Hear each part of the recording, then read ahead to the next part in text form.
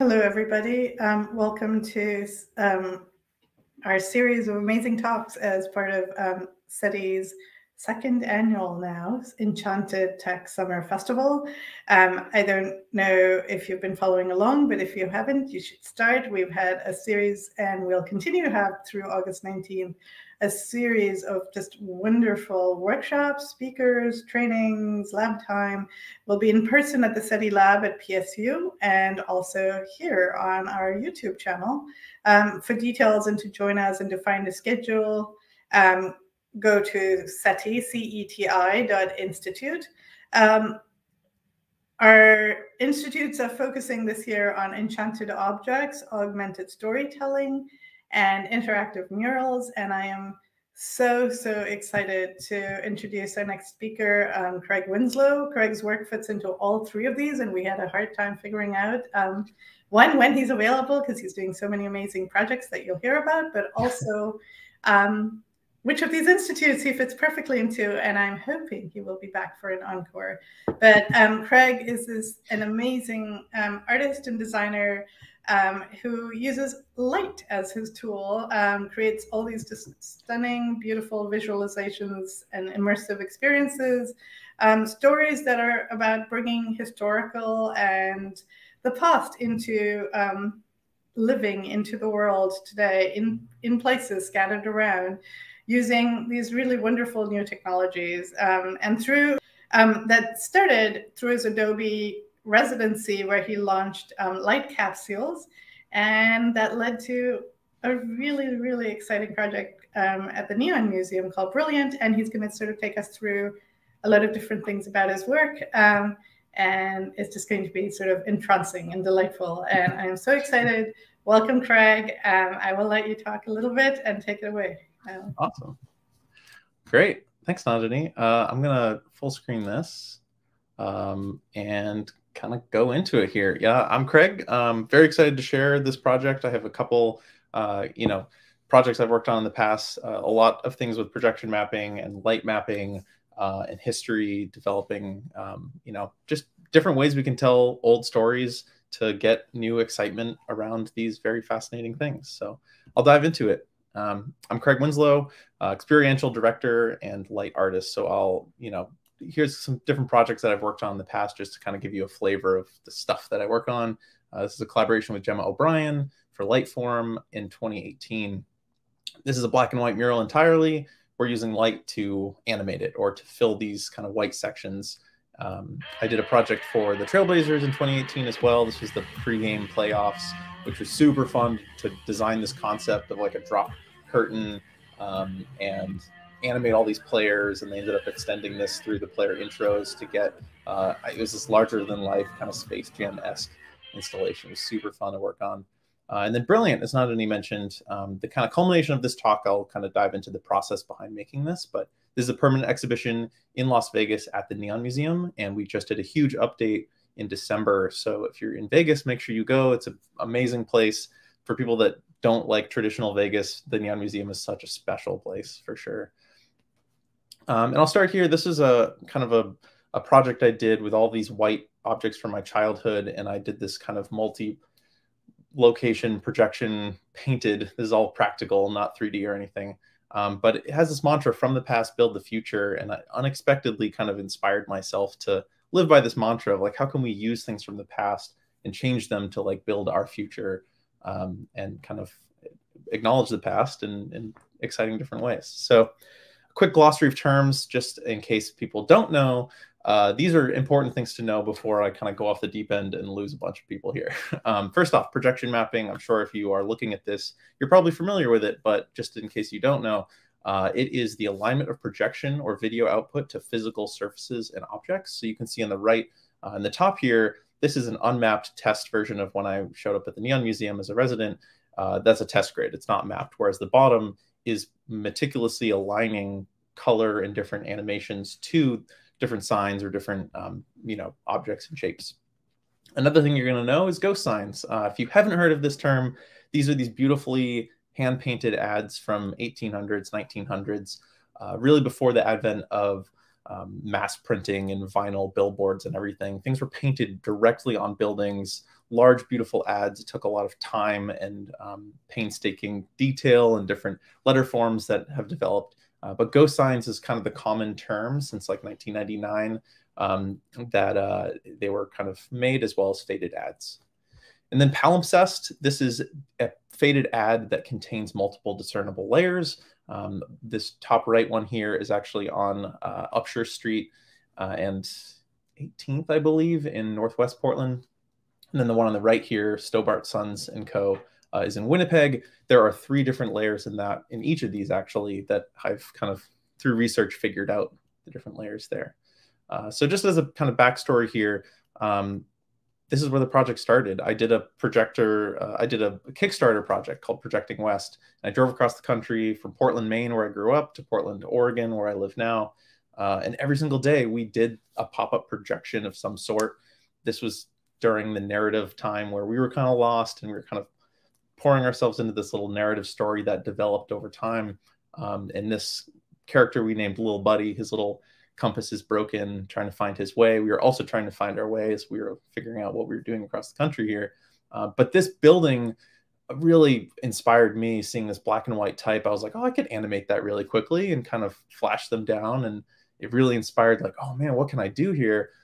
When I got to Portland, you start seeing all these much more faded ads. And I grew up in New England, so I've seen a lot of these kind of faded ads in different older neighborhoods around Boston and New York and everywhere.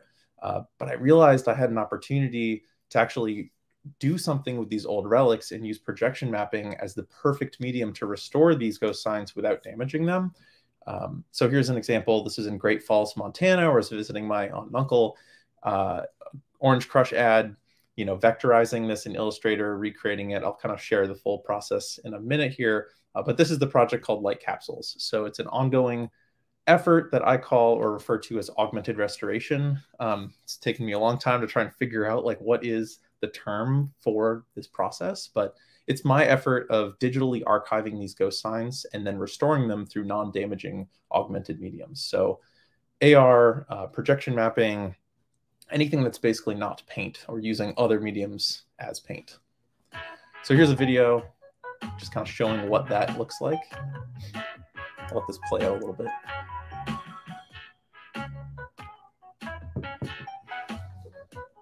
So I love adding in that historical context. So, I imagine just a passerby sees this old ad during the day, you don't think anything of it, but this actually had 2 different layers of Coca-Cola. This is in Washington, D.C., right across from Ben's Chili Bowl, if anyone saw that. Again, this is a palimpsest, so this is another layer in time that was painted on top of it, and then here's a present day look.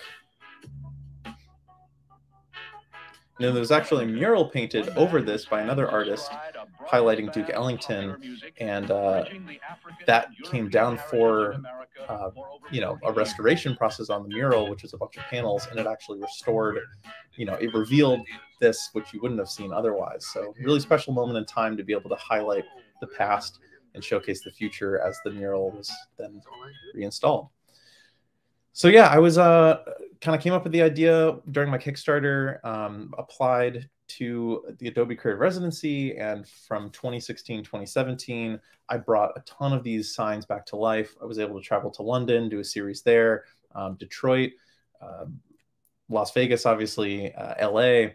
Here's kind of the day to night look, restoring these, and it's just such a fascinating process. Every single one is different. This one is right on Water Street in Southeast Portland. One of my favorites. I've done this a couple times, but it's Jacobs and Gile steel jobbers, and kind of this nice look of, hey, the top left being super worn during the day and the bottom right. This is a practical shot here, just projecting different fading elements to it. Another one, Sam Moy & Co. So kind of just taking a step back here. These are not fonts. They're not typefaces. They are painstakingly recreated by hand. So no 2 letters of these are the same. I end up outlining them all with a pen tool and Illustrator. I've done a lot of research and am informed by sign painting techniques. So I've learned a lot from, going to letterhead meetups, which is a bunch of, very traditional, super skilled sign painters and sign writing techniques to kind of inform this process. And then also like working as best I can to optimize these Beziers for type design. Obviously, you can see like the O in overalls is like how minimal I can use the points. But the hardest part is the last bullet point here, which is, as a designer, really hard. I have to embrace all the imperfections of lettering and spacing. You might see like Sam Moy, for example, like the O and Y in Moy, like I would love to correct that a little bit, right? Like kerning, once you know what kerning is, it ruins everything. Very true here, except I have to embrace it because when I projection map it back, it's not going to line up with the paint that was, in this case, painted, in 1916. So here's a kind of example. This is in Albina area of Portland. Sam Moy, you can barely see the bottom elements there. Again, yellow fades very quickly over time. Here's my digitization. Here's a vector outline, which I love to see. And then here's a look at projecting it back. So in this standpoint, there's a lot of logistics in this where I have a projector, short throw projector set up right on the sidewalk, trying to get this as wide as I can. Other times I might be really far away and I'll be like needing a really long lens. A lot of logistics with projection mapping work. I want to take a little jump to explain why is repainting bad. Sometimes repaints happen.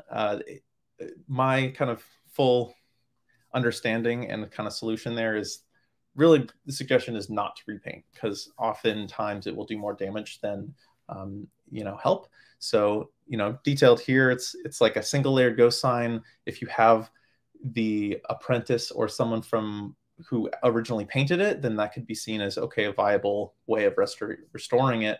But it's really hard because modern paints now don't act like the lead-based paints back then. They will actually, expand and contract with sun and potentially do more damage over time. So the best effect is really just to let these things fade and enjoy them while they're here and protect them from being destroyed or painted over. Another technique I like to use is using Photoshop to isolate color within an image. So here you see, this one is in Astoria. You can see some yellow in here. You can see little bits of blue. And what I like to do is isolate each pigment to kind of see if I can get any more information of what it used to look like. So this isolating the yellow turns into this, and you can much more clearly see, okay, there's the word shoes. You can zoom out. This ended up being like Nyman Judge ink, Buster Brown shoes, which is a very popular type of shoe back in the day. Again, following the breadcrumbs is another technique I like to use. So this is the back of the Palace Theater in downtown Los Angeles. And there are all these layers on here. This was, again, the back of a theater. So they painted show poster upon show poster. But my favorite was this, Best Years of Our Lives. And finding just like enough letters to find that out, I was able to see the IMDb, and all of these names came in that also lined up that are very, very hard to see. So that's kind of a fun thing too. You go down a rabbit hole and then you discover an entire new layer. And I had to vectorize all this like the night before because I finally was able to figure it all out. So during my residency, I was able to go to London, which was very exciting, very, thankful for that opportunity. And one of my favorites was this one, aside from the streetlights, which are the bane of my existence when you're doing these mobile projection type works. But, this one is 2 different layers. It's in Stoke Newington. And here's what it looks like when you are, it's during the day. I typically will make high-res photos. I'll stitch them all together and I will correct them perspective-wise. So I have this perfectly flat, like orthographic view. It makes it a lot easier to put down grid lines and to vectorize. So what I start with is usually the layer I can see the most of, like what's most clear. So here's the cake bed roby, builders, merchants, and ironmongers. And then I'll fade that, I'll mask that to fade it away to be able to see the lower layer a little bit. So here's what it looks like, fading that away. And now I can kind of visually see the lower layer a bit more. And then I'll vectorize that. So here's kind of the upper layer, and here's the lower layer. So lower layer, that was painted earlier. And I love thinking about the context here because you see, hey, we just opened, you commission a sign writer to paint what you do. The design here is a lot cleaner, right? You have lead glass, oil, you have nice 3 lines on either side. They're builders, merchants, and then the bottom is another kind of tagline, stained glass and leaded light manufacturers. And then fast forward a little bit, they've now painted over that they have more locations, they are doing more things, they're ironmongers now, so there's more context. It's also kind of getting a little jumbled where they're not focused anymore. They have like 5 lines on the left and then 4 lines on the right. It's a little imbalanced, but you know, that all is a story that is told in this static sign now. Another great example, Stobart Signs & Co. I mentioned in Winnipeg. We actually just made this the first permanent exhibition of Light Capsules, so I can talk more about that. But here is a view at the archive, where if I go back here, like, you can kind of discern with the naked eye, like Stobart Sons Co., and then it gets kind of lost. But without this saying wholesale goods, and then the right side here saying Barber Ellis envelope manufacturers, like, finding these historical photographs is sometimes rare, but a really helpful and necessary process to actually solve these. So here it is, Stobart Signs & Co., wholesale dry goods, Christie Grant limited mail order, and then Ames Holson's tires, Barber Ellis. And we actually got a higher res photo that this has got a spelling error. Holson is actually Holden. We got a higher res photo scan, and you can actually see that the S was like smudged and it was a D. So that has since been corrected. But I also love this look, which is, you know, the digital aspect of this restoration process, which is all these vector shapes just, you know, crashing over each other, much like the painted palimpsests that are very tangible.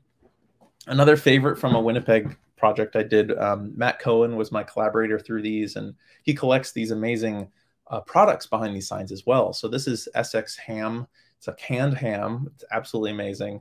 I took it upon myself. I just had to like make a digital version of this so anyone can kind of like swipe through it. There's a Sketchfab under my kind of Craig Winslow account on Sketchfab where you can go to this and swipe around and see this canned ham. And I was able to actually work with that for these different elements. So bringing the, you know, the stamp for Canada approved and hickory smoked, and the illustration was really, really great to be able to use that from the actual product itself. And you can see fading to what it looks like now. You can barely see the yellow, the cooked ham, and all that. So here's kind of a side-by-side. You can see the cabbage rolls on the right. The lower part here, I just kind of had no idea what the illustration was because we didn't have that product. So I kind of used an Adobe stock, just image searching cabbage rolls and made them green because I've never had cabbage rolls. So maybe I should do further research there. But here's a look at how this one turned out. And I was able to use 3D Can to really get some excitement out of, you know, what is typically known as like 3D projection mapping. Personally, I don't typically do a lot of the 3D, you know, projection-y stuff because it feels a little gimmicky, but here's kind of the reveal here of showing the wall kind of open up and revealing this giant can. You know, we had viewer controlled perspective of people walking right here, so you're able to see it, but just an you know, editor's note that these things you see on YouTube and stuff typically don't look as good in real life because your eyes are smarter than just a camera, which is a single point perspective, and you know, you can obviously see that it's not actually in the wall, but it's satisfying enough. It looks great on camera, great for viral stuff. So this slide I just want to include in here. It's part of a talk I did for Intel, but it shows the whole breadth here, and there's a lot of kind of process that is the Adobe suite. I always start with pen and paper, you know, sketching out different things, making notes of, you know, projection studies, drone photography, any sort of like, you know, measuring that I need to do, all the way through After Effects, Premiere, you know, exporting things. Mad Mapper tends to be my go-to for kind of mapping in different things. Yeah, just wanted to kind of show this process.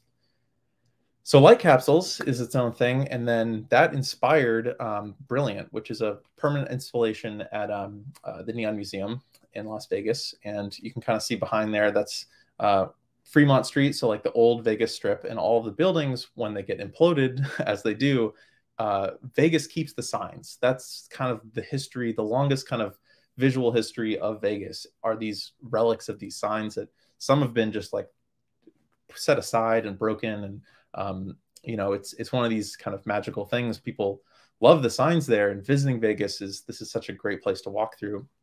So I did this pop-up at the very end of my residency, and the Neon Museum loved it and wanted this to be a permanent exhibition. So at this point, I was given this canvas and had to make something with it. So the hardest part, I think, was figuring out, you know, doing a pop-up's great. You can set a projector up and get a generator and you're good to go. But making something permanent is like another thing entirely. This space, you know, contextually thinking, is they do a lot of photo and video, a lot of weddings and shoots there. So when I was like, hey, we're going to have to put some towers in here, that was, I had to do some kind of sell through as far as here's, 2 towers versus 1 tower. We can't really put projectors on the sides because it's going to be too many shadows that people cast. So always thinking that way. This is looks a little crude here, but this is drone photogrammetry 3D model that I was able to use that also helped me to kind of figure out where the projectors needed to go, as well as, the flow that I wanted to show to start this jackpot world, this kind of square over here. That sign ended up being a really great kind of like space to put traditional video content. But really in Blender is where I kind of brought this 3D model into, and I made the photogrammetry, I think with PhotoScan, which is now Metashape. I'm pretty sure that's what that was all processed in. And my friend Kyle Greenberg did a lot of help with that at the start.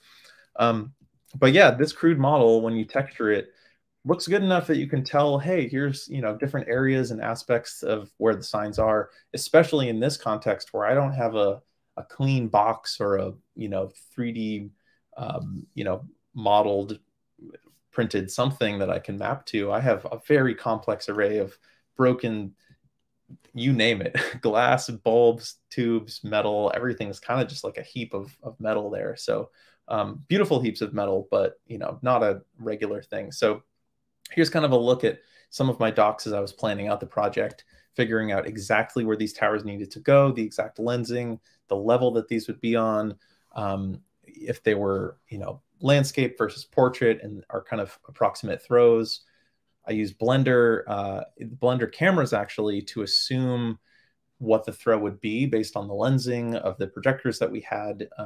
So this really gives us kind of a standpoint of where things would stand. And then we adjusted some signs to be better, like this. You can see the cowboy head here. Terrible Herps is his name. We turned that, so it was flush straight on with the projector. Otherwise, a lot of this was just kind of there in place.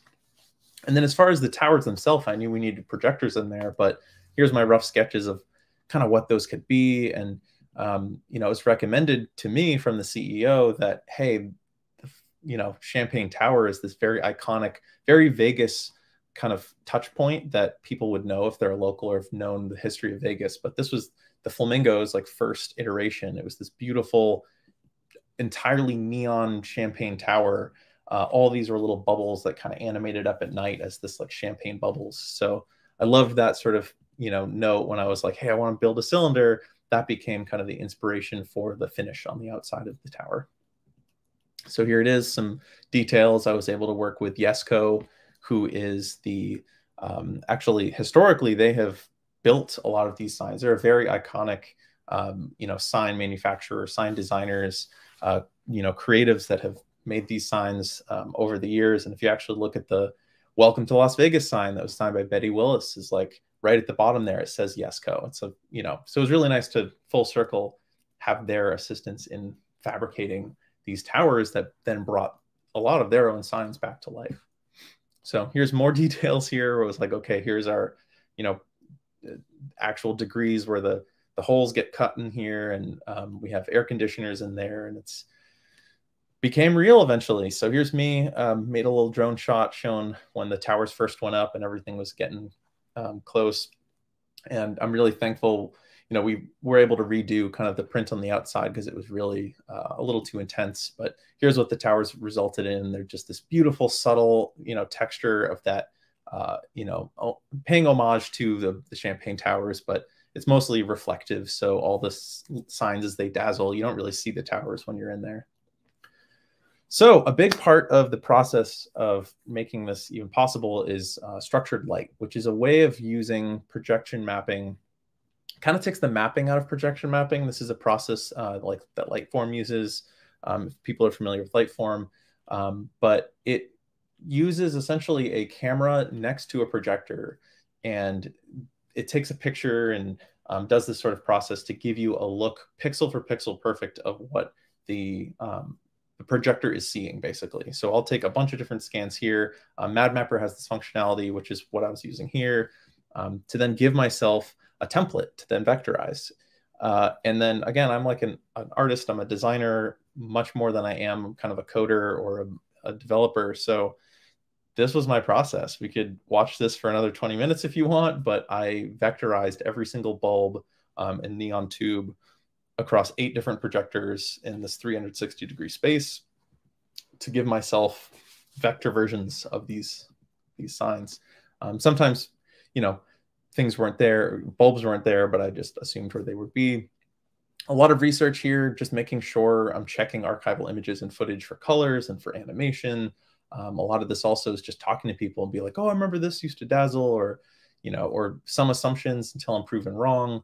But yeah, it was just a really fun process. And then also I'm working between Photoshop to, you know, clean up photos, and then Illustrator, and then those are linked within After Effects, and then I'm laying things out in Premiere, which production here is like, this was the most intense aspect of this is, you know, again, this is like full behind the curtain here. All 8 projectors, I manually animate every single one and need to make sure that they are all perfectly aligned for every single show. So we just did a big update in December. I mentioned it's called Jackpot, so Brilliant Jackpot, that just launched, and we expanded the show from 1 to 3 potential truly triggered by chance thematic variations. So I had to then animate 3 different variations, but making sure everything's linked. So if I'm changing one thing, everything gets changed. I actually worked with Adobe a little bit to have some custom kind of scripts that would align different playheads, and ultimately it had a lot more control to copy and paste and get things going. But yeah, it's really tricky process. Again, everything is linked. So from Photoshop to Premiere Pro is kind of like my full process through here. Some of these are like making masks that then get linked, and if I modify the mask, then everything in After Effects or Premiere is then, you know, updated. And then a dash of the special sauce, as I like to call it, there is this custom Open Frameworks application that software that Michael Hill, who he does a lot of work here in Portland and with Rose City Games, and he's just such a. I think he's lurking on the stream watching. You're what? I think he's lurking on the stream watching, and kind of said hello. Oh, awesome. Hey, Michael. So this is Michael's work, and it's truly is like, this is the magic sauce for what makes Brilliant so special. And sorry, I can't actually see the comments and things right now, so I'm just kind of going just the nature of Keynote. But yeah, I was able to click and then render out these animations where I wanted them. So like nice sizzle up, you know, sizzle across, and then these all saved out to ping sequences that I can then use and composite. So that creates this. This is kind of the first look when we had everything initially mapped. Obviously, there's some masks and fades that we had to kind of clean up. But, you know, when everything lines up perfectly, it's truly just kind of this, you have this visceral, nostalgic reaction to seeing these signs that you would not expect to be able to light up again, especially when you get up close and you see there's broken bulbs and they've been kind of cast aside. It's just such a, you know, emotional feeling people get when they see this show. And then it's a 30-minute experience. So here's kind of the close-up. You can see, you know, we have this kind of narrative that brings you through like the history of like these signs are not operational, and this kind of awakening moment that I really enjoy, where they all kind of sparkle and dazzle. Another Portland-based studio, Parallel, Ethan Rose, I worked with a lot to create this magical 360 soundscape. So I did the initial kind of soundtrack and, you know, stereo mix basically of like, hey, here's the songs that go together, and then send that off to him, and he made this amazing, you know, adds all the details and went there to make sure it mixes in 360 degrees. There's like 4 subs and like 24 or 28 or 24 speakers that are all 360. So when you see, you know, Lady Luck singing "Luck Be a Lady Tonight," it's coming from the Lady Luck sign. And then here's a good example. Don't need to point it out, but this is slightly off. Like, I think it's one of those things where projection mapping, especially if it's not 100% on, it looks good, but I feel like other professionals will see it and be like, oh, that's not slightly on. Anytime I go to like projection experiences and immersive places, I tend to look like, okay, how good is their mapping? Like, you go to Team Lab and you know stuff's like 100% on. So I also want to make sure things are consistent. Love this one too. There's barely any like glass left in the neon there. So love this look as well. You know, it's a nice drone shot of, you know, actually CBS this morning featured the project when we originally launched. We had this huge kind of buzz 2018. They used this side by side with the opening sequence to Elvis's Viva Las Vegas, which shows some of these exact signs as they go down the strip. So it was really kind of fascinating to get that kind of like pat on the back that, wow, we did something that, you know, it brings to life just nearby the, you know, what used to exist in Dazzle, and now they can fight for your attention here around you. So that's brilliant at the Neon Museum. I'm, I think, ready for some questions in a minute here. I just wanted to show, again, here's the breakdown that I used for the Intel presentation I did. So I want to show it again here. A lot more than Light Capsules. There's obviously sketches, soundtracks, using Spotify to kind of pull together little playlists, and people sharing, you know, hey, what's your favorite, you know, Vegas, you know, tracks, and development. A lot of Blender 3D is what I use, Metashape and MadMapper to do the structured light scanning. And then, yeah, the whole suite of custom software from Michael, and you know, building plugins for Premiere to kind of optimize and then export and then deploy to the servers. Hap codec is another big thing that is great for these kind of, if you're using Disguise or any of these kind of big platforms, there tends to be a different codec than you're used to for just, you know, sharing a video online. Last kind of parting thought for Brilliant before I move on to a little bit more on augmented restoration, but this close-up here was taken by a Associated Press photographer that came through to promote the show, or to kind of cover the show. And I just love, you get close enough and you can see the screen door effect, as they call it, which is you can see the actual pixels. And typically you want to avoid this, but I love getting close enough that you can see this digital and physical aspect of something that's so worn, and you can see the paint is fading, but you know, it's not. It still has this element of digital and physical. So as far as we're talking enchanted objects, this definitely feels like you're surrounded by these enchanted objects. So if you ever make it to Vegas, give it a look. And they have a huge other boneyard that is just filled with like the Treasure Island skull and the Stardust sign and a bunch of other works that I worked on with Tim Burton when he had an exhibition there. So a lot of fun things. So augmented restoration, again, this term that I'm like have found, which I'm just loving lately. You know, the physical artifact remains untouched and preserved, which I think is very important. And the ephemeral restoration is enabled through these augmented mediums. So augmented reality with your phone is great. You can overlay different things on the world around us.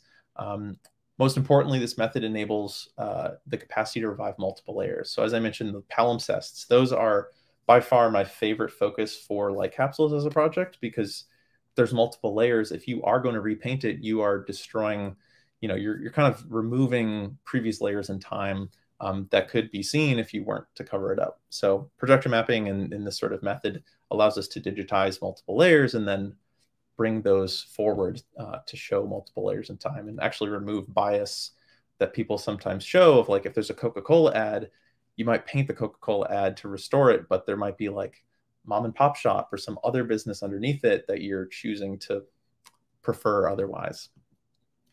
So what's next? Light capsules. We're doing a light capsule. I've actually done a first permanent light capsule in Winnipeg that I mentioned, the Stobart Signs and Sons & Co. But Astoria, we're finally like lining up the final dates to install this, which is going to be, God, I think it's early September. We've officially, you know, we've got everything lined up. Here's a peek at kind of what we're doing.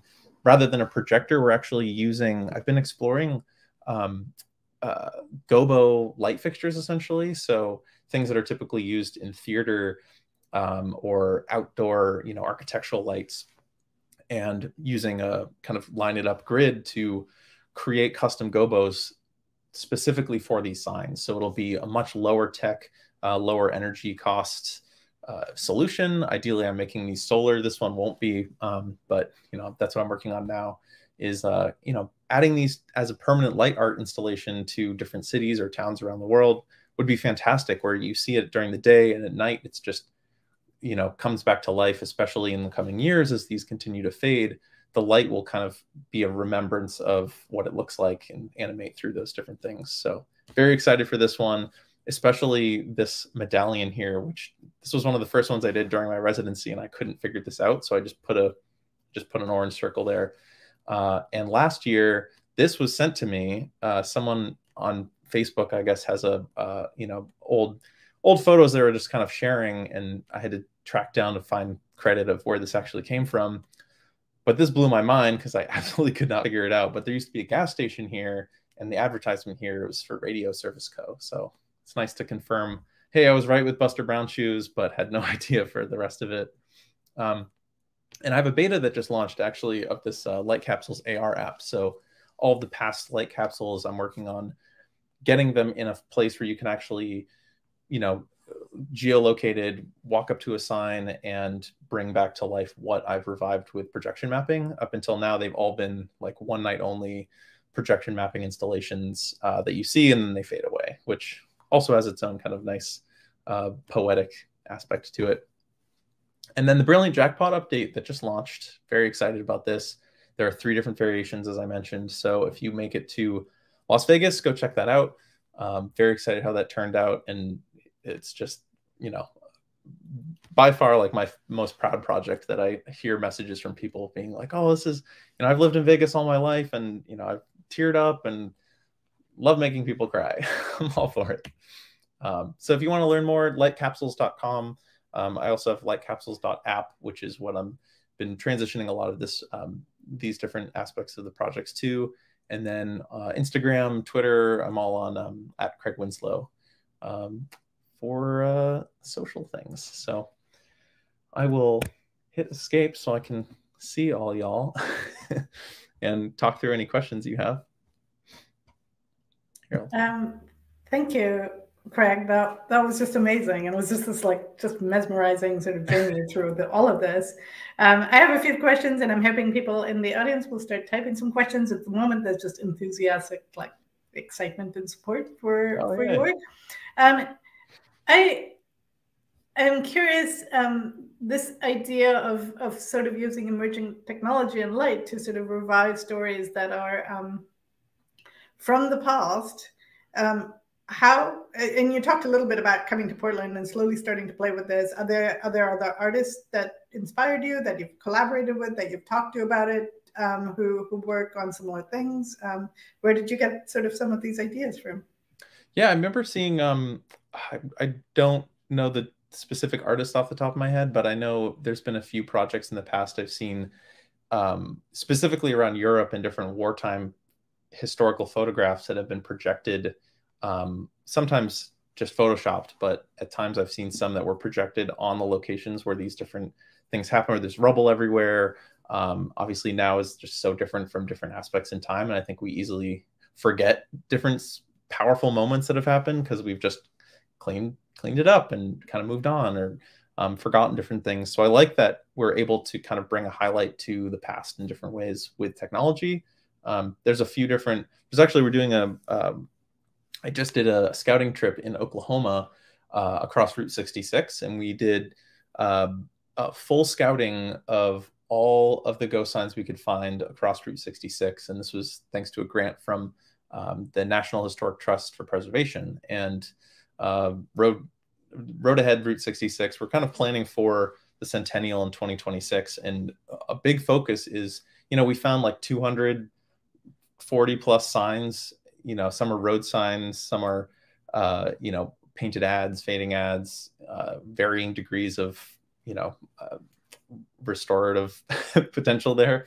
But I love the focus on, what are the stories that aren't being told, or, the literally fading stories that could be like reignited with this sort of focus. So rather than, there's a ton of Coca-Cola ads out there that have been painted across, these big campaigns. There's Owl Cigar, Bull Durham. There are all these like brands of that era that really have a large breadth across the country and across the world. But, I love finding one that's like a super local optician, or, like a term that you don't really see again, like what was the one here? Grayage? Drayage. Drayage is a term that I just did not know before I started this. And if you don't know what drayage is, it is kind of the, moving of like one thing to another, not really shipping, but, it's like storage and transportation at the same time. So there's all these kind of like old terms that you can also like pull out of these signs that kind of get lesser used or forgotten. So there are a few questions, and I'm going to sort of maybe rephrase or combine some of them. But Michael wanted to know, have you been thinking towards preservation? You talked a lot about sort of the palimpsests and the layers of signs as almost like, things are in the past and next new things come, and preserving that is also, that's part of a passage.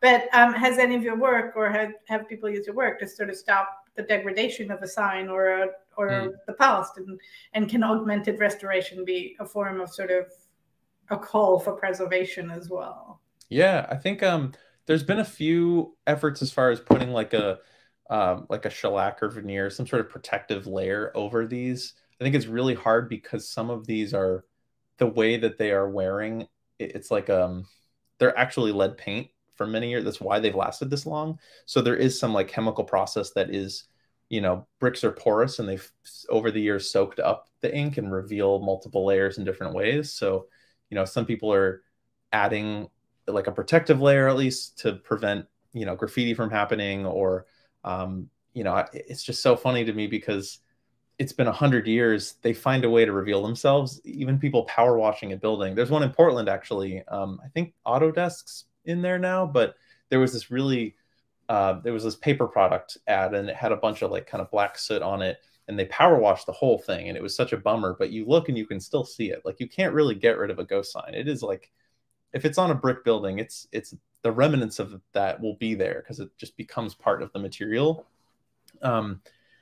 And yeah, I think augmented restoration is like a perfect solution for what to do with these. Like, you let them fade, but at night have this moment where they kind of come to life. It doesn't involve downloading an app or having any technology. It's more of just like, someone referred to this as like one of the best kind of public art, solutions that you can have, because it truly is just highlighting a city's own history. And, using light to do it is not damaging. It's not, light pollution, because it's just isolated to the walls that it's hitting, and it's not a brightness level that's going to hurt. I've just come across zero resistance from people that are, I don't know, maybe someone in the comments will be the one hater for it, but people tend to like love the aspects of, the ultimate goals of the project, which is just to bring localized people's history back to life.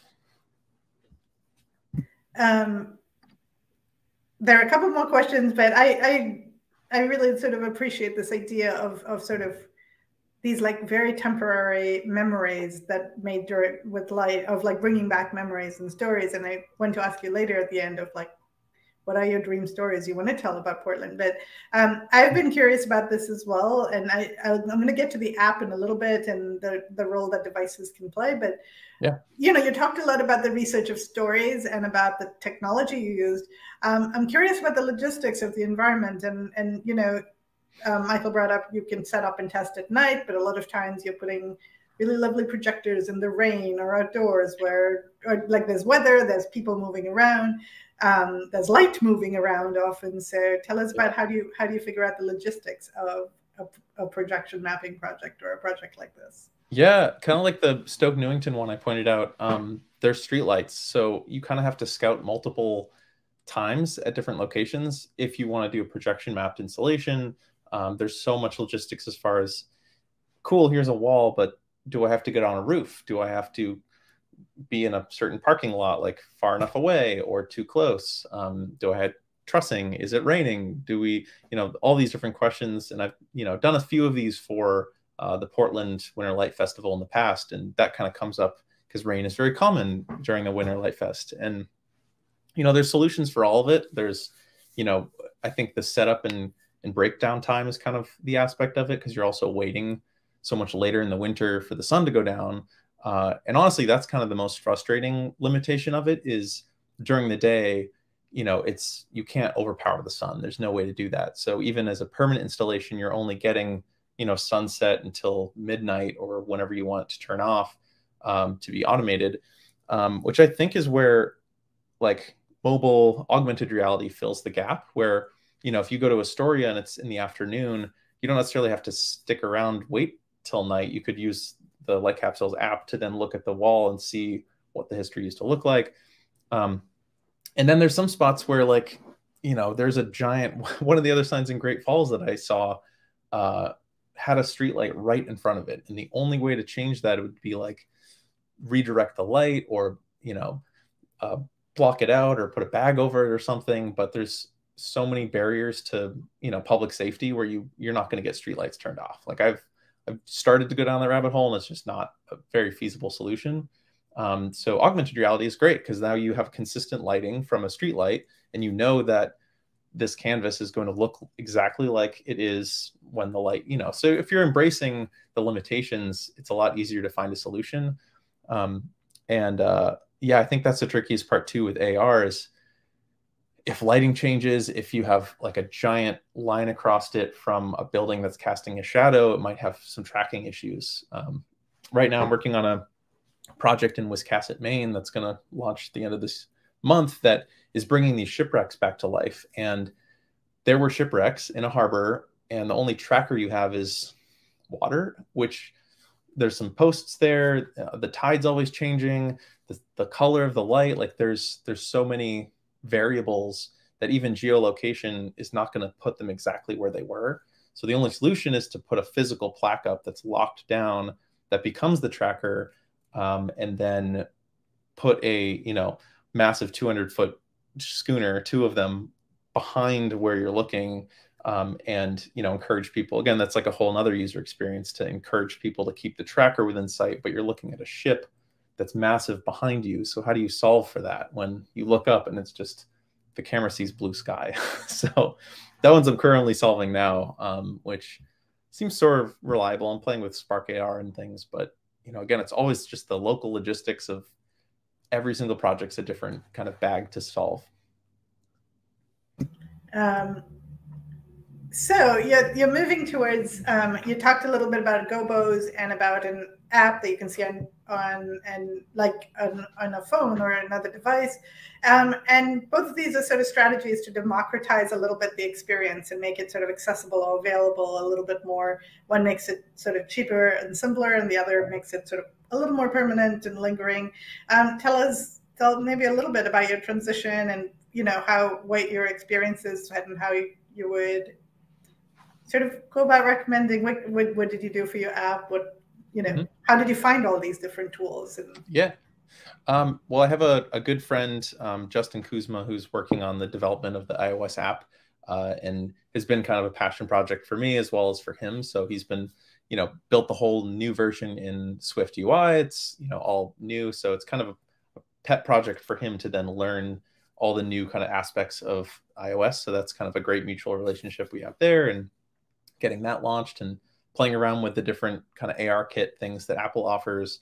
And then, you know, as far as the projection stuff go, it's funny because I've focused so much on video projection and doing this like relatively advanced stuff with media servers and video mapping, but I haven't spent a lot of time doing DMX. So actually the past year working with these more analog, like lower tech, quote unquote, low tech, traditional show lights has been kind of a learning process for me as well. But, you know, any tool works. You don't need like the newest, most intense laptop, especially for DMX lighting. Like you don't need some crazy computer. You just need kind of the novelty of figuring it out, figuring out how to do projection mapping when you don't have different animations. All you have is a physical stencil that maps to a specific part of the building. And I love kind of finding limitations, like what is the most simple way I can do this, because you add more complexity and it becomes, you know, those become more fail points. Even in the Winnipeg installation that we just launched, which have 3 Roscoe image spot lights, light fixtures, and then we have like a Madrix lighting control system, and I made an enclosure for it. And then, you know, it's such a rabbit hole making something permanent. You're like, okay, it gets very, very cold in Winnipeg, so I have a heating element, and then that heater element needs to be connected to a thermostat. And that thermostat needs power and AC versus DC. There's so many of these like things that I've had to learn the past years to make sure that every little thing is done. The day after we launched, they had a massive heat wave like we're having right now in Portland, and it fried the SD card that was in there, which was just like a stock SD card. Apparently, it wasn't industrial rated, and it knocked it out for about like a week or two until we got a new card, and then remotely I was able to publish new show files, send them to Canada, and we were good to go. So there's always like that one fail point, which happened to be a little SD card that tended to be the thing. So I don't know, I've been fascinated with like how to make something as simple as possible. If I can eliminate a DMX controller altogether, if it can just be like hardwired to, you know, be a manual disk or something, then that would be fantastic. So I think maybe that's just also me in my career kind of going through, here's the most advanced XR things happening, and then being like, but how would someone have done the same thing 50 years ago? And can I do it with that technology as well? So that's, you know, kind of fun challenge. As you talk this through, it's clear you've created a lot of sort of tools and little hacks that sort of help you do these projects in ways. And as sort of as you know, as part of our institute, and there are lots of students working on this and learning, is other places that you go that one can go and look? Do you document your work, or do you share these hacks? It just seems like talking to so many different artists and technologists, people have these really like magical little like tools, libraries, hacks they've made for themselves. How do you share that? How do you find that out if you're starting out? Yeah, I would I mean, the best way I learn is just not being afraid to kind of like play with something and push the limits. I think someone explained it best when, if you're in Photoshop or Illustrator, Photoshop's a great example because you have these filters and you can kind of see, okay, there's a dial and, you know, I'm going to ramp it a little bit. You tend to be like, okay, what if I ramp it all the way? Does that break everything? And typically you can't break something terribly, you know, unreversibly. So you can kind of see what the differences are there, and playing with hotkeys and learning what different kind of quick methods of working through an interface. You know, that's definitely a big part of my process, is getting familiar with a program, just, you know, spacebar and like different option, you know, whatever, Illustrator specifically, having these different like hotkeys for it. I could get better at like sharing those sort of things. I think it's definitely like a learned experience as you work with other people. You know, kind of, I think even people that I've worked with for many years, it's rare that we actually sit next to each other and see how someone reacts, but like watching someone actually work.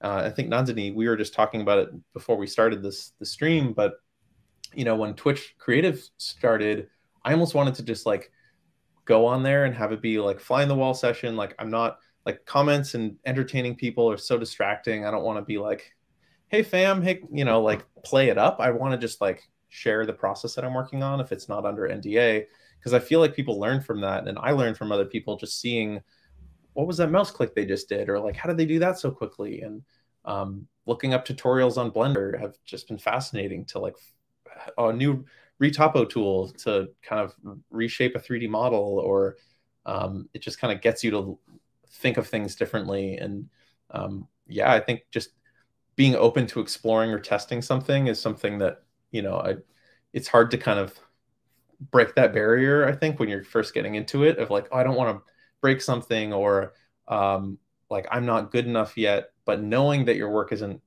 doesn't look good enough is kind of the first step to be like, but how do I make it better? Or how do I like learn how to make this better, or try something different? So hopefully that's kind of helpful information. But there's a lot of stuff that's also just, you know, learned along the way as you kind of like try and fail, and having resources to ask questions is kind of like a big, I don't know, like a big valuable resource as well. Like, if you're able to just ask someone, it's a lot easier just ask someone, hey, do you know how to do this thing, versus Googling it and trying to find the answer yourself. You know, sometimes it's just easier to just ask someone. I feel like that whole, you know, I just want to work on my project and have people watch is like a fly on the wall, is like getting dangerously close to suggesting a workshop, Craig. And, Right, yeah. And hopefully we can convince you to do something like that. But I have one last sort of question, Cameron, which is kind of interesting, which is this augmented restoration of signs of a kind of project that you could say support a town, like create sort of almost a toolkit, a mobile toolkit that a town could take and run with, and and start working on their own signs. Is this something you'd like to see? Is it something you've thought about? What are your thoughts? Yeah, man. When I first was a resident, I think they encouraged me to like dream big, like how would you make this project as like big as possible? And the answer is like not alone. And I think the fun part of it is there's so many different aspects where I would love to have it be a contribution based or like open source of some way aspect of the project where I could say, hey, here's the best method to vectorize these signs. And here's the best method to, hey, photograph, like how to photograph these signs is a whole another thing. Stitching them together, like creating references that are high enough resolution. Super inspired by, Dr. Ken Jones. He passed away in 2020 and did a ton of this. He's documented over 8,000 of these signs. And I'm working with his family to hopefully like do something with this massive collection of his. And he's former JPL and NASA. So these are like the most high resolution scans or archival scans of these old signs, many of which just don't exist anymore. So what are ways that I could, if there's a resource to how to document these signs and archive them, how to vectorize them, and then people that want to learn projection mapping, like this is a great way to do it. It's a flat wall.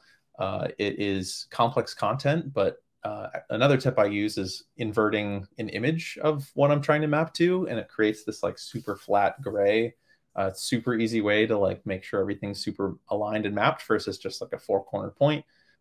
There's all those tips that I could, potentially rope together into some sort of platform that people can submit to. There's a lot of people that love doing research. So it's like, hey, here's the research people like Matt Cohen finding the products, contributing to, and then having everyone have credit on like where they've done this. And, I love it as a selfish way for me to be able to travel. Like part of the residency was like, oh, can I go to London and do this? And they encouraged me. But realistically, if I wanted to do a project in like India and like simultaneously get more of these signs done, I would need to enlist help. And I think the best way of doing that is to like, share a structure for how each aspect is done, and then encourage others to like, hey, please, here's the, the kit for the gobo that you would need to order and it's all ready to go. Would be a great way of doing that. And then, encourage that aspect to happen. So I haven't gotten to that point yet, but really like the idea of, creating a way of even just learning the pen tool. Like I taught it a workshop many times in the past of learning how to use the pen tool in Illustrator. And, the like more advanced version is vectorize a ghost sign. Like one, you have to really kind of think of where you're putting your points. And then, you're also kind of doing good by figuring out what the sign used to say. So it's a lot of different aspects in that. Well, these have all been just great suggestions and ideas. And as we talked before, we're doing an XR storytelling project around Portland of historic storytelling called X Archive. And perhaps that's a space for a workshop to create a few signs, and it'll help you sort of design your toolkit slowly over practicing. That'd be great. And we have, just so you just brought up like the series of workshops we're going to be doing in the next week, but we're doing an intro to sort of drone photography tomorrow as part of Enchanted Objects. Nice. And a projection mapping workshop in the lab on Thursday afternoon, and some 3D modeling and scanning later, and Spark AR. So cool. We'll be streaming many of them, so follow along or come to the lab so that you actually get to meet some of these amazing people who create them. But Craig, thank you so much for this brilliant talk with so many ideas, and I'm hoping people in the audience will run with them and come up with magical things. But also I'm hoping that now that you've proposed so many other things and have some just lovely projects coming up, that we can persuade you to come back for a talk sometime later in the Institute and share more of your work. But thank you so much for joining us today. This was so inspiring. Absolutely. Thanks for having me. And anyone that has further questions, I know I saw some comments over here.